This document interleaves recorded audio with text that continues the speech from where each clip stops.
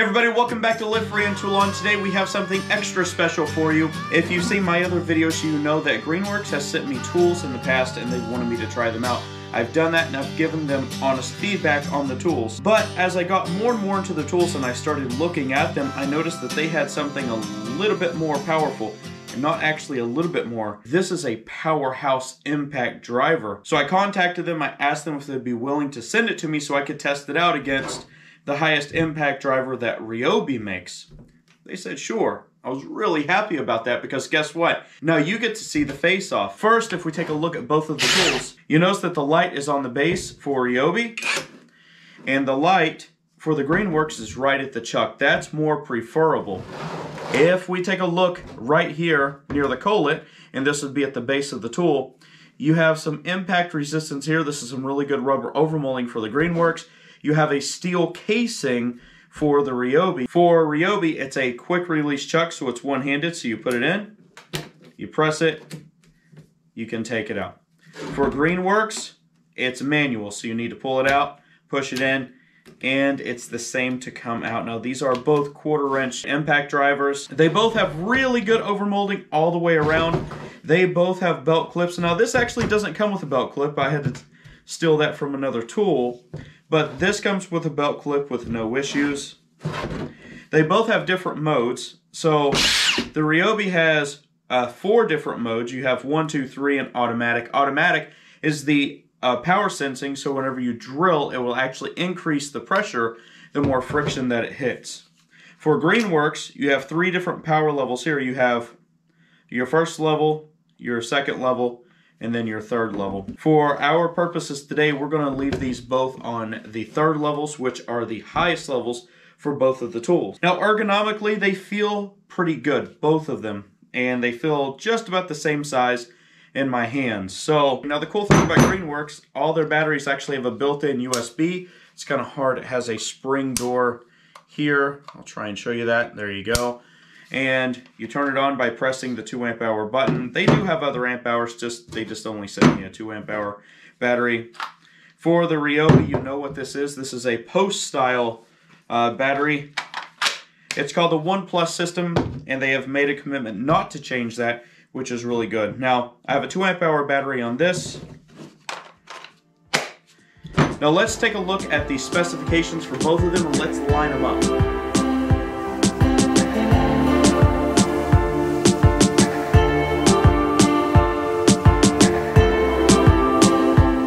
So as you can see, I wanted to wait to show you that because the specs on this are super surprising. This is still right up there with the professional levels at 2,200 inch-pounds.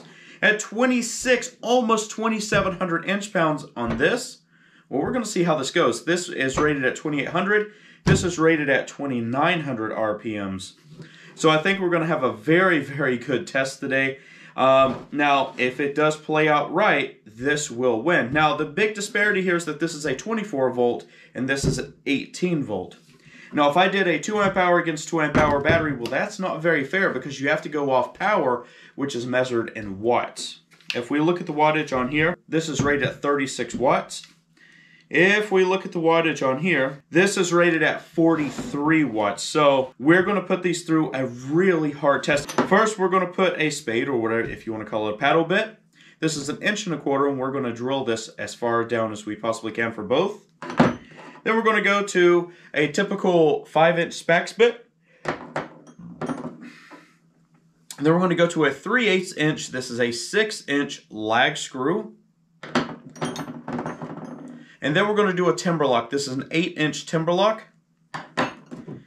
And then we're going to save the best for last. This is a 1/2 inch, 10-inch lag screw. Now, I'm not going to pre-drill any of these, and you're supposed to, because I want to see just how good both of these can actually do and the power that they boast. So without further ado, let's jump into it.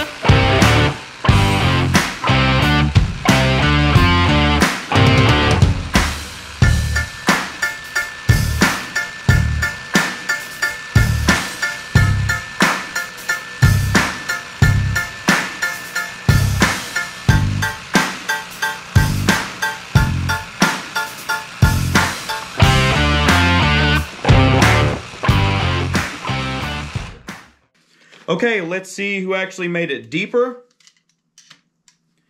This has 4 inches to the top, and this has 4 inches to the top. They made exactly the same amount of power in order to get this in there. That is really interesting. All right, everybody, that was an incredible test. In fact, so much that I actually had to go back, review the video to see which one actually came in first. Now, I think we have a couple things to discuss here. This has higher RPMs, this has higher torque. So on the lower load things, you know, that doesn't take as much power, the Ryobi really came out on top on that.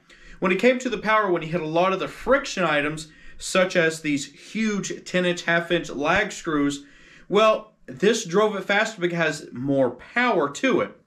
Now, as you did see, the Ryobi did have some problems. The 3 amp hour battery that I was using, I was trying to start with brand new fresh batteries for both of these to see how, you know, far these would actually drive it. The 3 amp hour battery, it completely failed. It's not that it drained, it just failed completely. So I had to go back to the battery, 2 amp hour battery that I was using that has less wattage than this one, but it drove it the same, albeit a little bit slower, but it did drive it the same.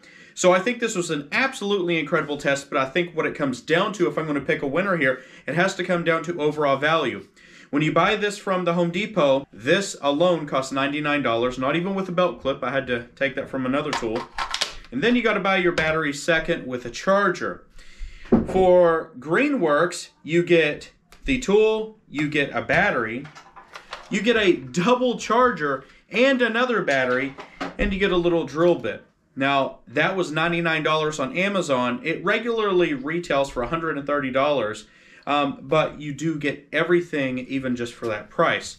So I think as far as this goes with capabilities and value, it has to go to Greenworks this time. These are both extremely capable tools, and I'm very satisfied with both of them. So I hope that you all found this very entertaining, and I hope you found it helpful as well. If you did, please hit that like button.